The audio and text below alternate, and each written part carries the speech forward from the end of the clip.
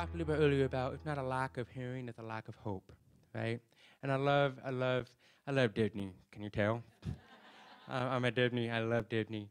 But Beauty and the Beast, bless his heart, you know, he did. He didn't have he did not have a lot of hope, and he relied on this beautiful rose, and he didn't know what was going to happen in the future. Have any of you ever felt like that?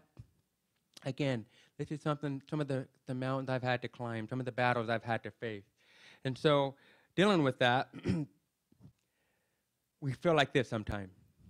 Sometimes not only do the storms have to go through us, but sometimes we have to go through the storms. And I love this. I felt like this so many times in my life. And sometimes you just have to say a little prayer, just to help us get by, just to help us keep going. But I love this one.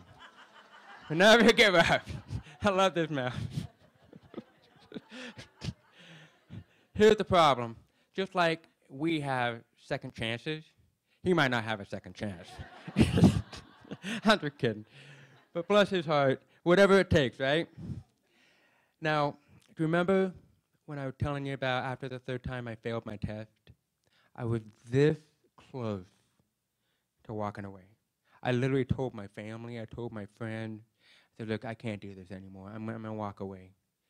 But I promise you, ladies and gentlemen, at the very moment when you feel like you cannot take one more step, at the very moment when you feel like you're on the verge of despair, that is the very moment that the tide will turn.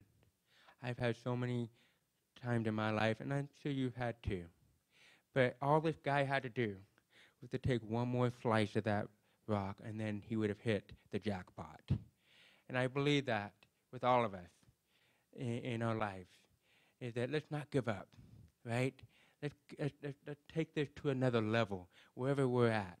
And you guys are going to make a difference. I see it. The potential here is huge, and I'm excited to be a part of your family. I'm excited to be part of what you guys are doing. So keep up the great work.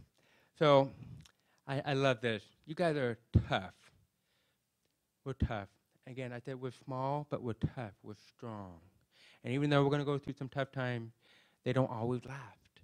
That's the beautiful thing about that. But the best is yet to come. And because sometimes when we feel like we don't have any hope, we're going to have that change of heart, a change in our countenances, and the change of how we see things, view things.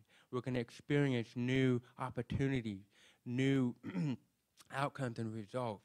And you're going to witness them. You're going to see that. Just like he went through. He went through that whole transformation process. And it's a beautiful thing.